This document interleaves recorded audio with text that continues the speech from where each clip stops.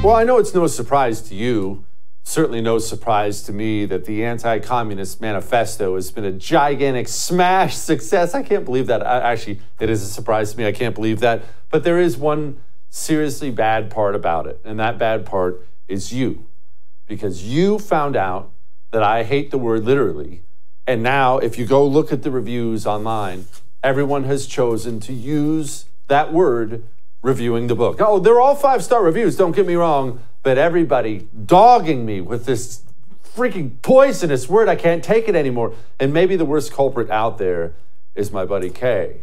She writes for Daily Caller about social decline and apocalypse, and she's really, really talented, but she does use the word literally, and when you combine that with the fact that she's currently sitting on an exercise ball, she might be the whitest woman on the face of the planet. Kay, go ahead and try to defend this word, because it can't be defended. It's killing me. No, it literally can't be defended. Neither can my choice to literally be sitting on an exercise ball, which I do for my back. It's a great life hack. It's cleared all my problems up. I know what it sounds like. I know what I am. But, you know, I literally just, every single day, I just keep going. I love the Anti-Communist Manifesto. It's a fantastic piece of work, Jesse. It's literally one of the best things that I've ever read. And the fact that you hate the word literally so much just makes it even better, because now I get to enjoy both the work that you've done, but also driving you nuts, which is probably my second favorite thing to do in the whole world other than use the word literally. I can't take it anymore, okay? Between that, the exercise ball, I'm sure the essential oils are probably just off camera, just to complete the white woman picture. Anyway, you do write about the apocalypse. I talk about climate communism in chapter 6. These are my brilliant words, Kay. There's nothing that the true believers won't attribute to climate change. Every single observable phenomenon in nature is now considered that the prophecy is coming to pass. With all climate-related events now blamed on climate change, the environmental religion has found the perfect basis for control. And since everything human beings do expels CO2, they can control everything. Gosh, that is so witty and brilliant, don't you think, Kay? No, it's literally fantastic. Brilliant words, all in order. It's superb. But no, to get back to the more sort of like serious point here, you're absolutely spot on, Jesse. I mean, what we've seen in Europe, what I experienced growing up, is a true indoctrination of ignorance in our relationship with the natural world. So for any of your viewers who don't know, part of my degree was in climate change, in the study of climate change. And there's a lot that gets left out from kind of the mainstream headlines and the mainstream rhetoric on this subject matter. For example, there's an entire subfield of study within climate change called uncertainty, because there are so many unknown factors. And while we can look at historical climate and sort of see point blank that we're actually living in a pretty calm time climatologically, like the only real issues that we have with the climate come from our own greed, and that doesn't actually impact sort of like the climate as in the air around us. I'm talking about sort of like things with polluting waterways, the fact that we've got very corrupt organizations who manage most of our natural resources, things like that.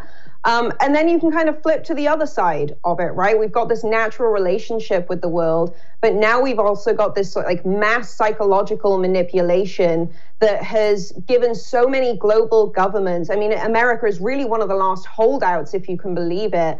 But pretty much all these different global governments are now taking away freedoms from people like you and I, all under the guise of this thing, climate change, that we don't actually fully understand at all. And actually, the fact that we don't understand it doesn't mean that we can't deal with what the planet is throwing at us. We just choose to adapt in the wrong ways. It's so stupid to me.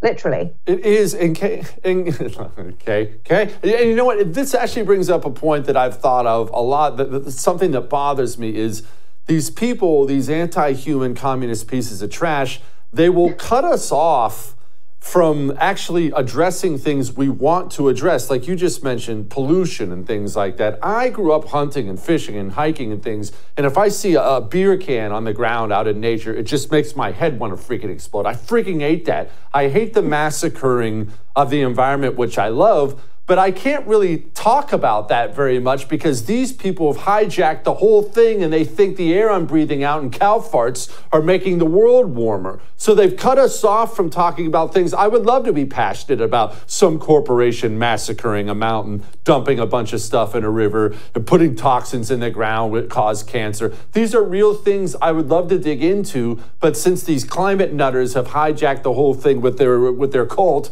that you can't even address it. Well, that's something that I'm really trying to tackle within my career. And you know this very well. When I came out to the States, I was a very liberal socialist.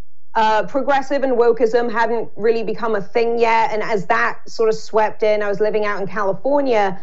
And aside from the humanitarian crisis that is California, when I look at the way that the land is managed there, under sort of so-called Democrats, if you will, I just think they're all part of the global elite at this point, and that's all scum. But when you look at the way they actually manage the resources they have, none of it makes sense. So like, for example, over the last 6 months, we've had some of the highest levels of precipitation in California in the last 100 years, we think. There's no way to really know exactly what it was, but that's a whole other subtopic.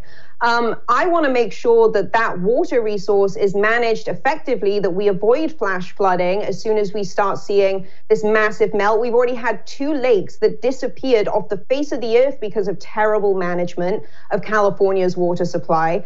They've just come back. I want to make sure that that kind of stuff is managed appropriately, and I want to point fingers at the people that aren't doing it. And when I hear politicians teaching essentially young kids that, yeah, cow farts are the worst thing in the world and we all need to be eating bugs, that's the first place where I turn around and say, well, how about then we teach kids how to actually have that relationship with the planet, to take nothing but photographs, leave nothing but footprints. That's the way that I was raised, in your, like, how you're supposed to interact with the natural world. If we really want to help the planet, we have to do it by teaching as many people as possible how to do that on an individual level. It does not come from this sweeping reform. If these climate nutters really wanted to fix something, guess what? We'd have no new stuff. No new stuff would come about.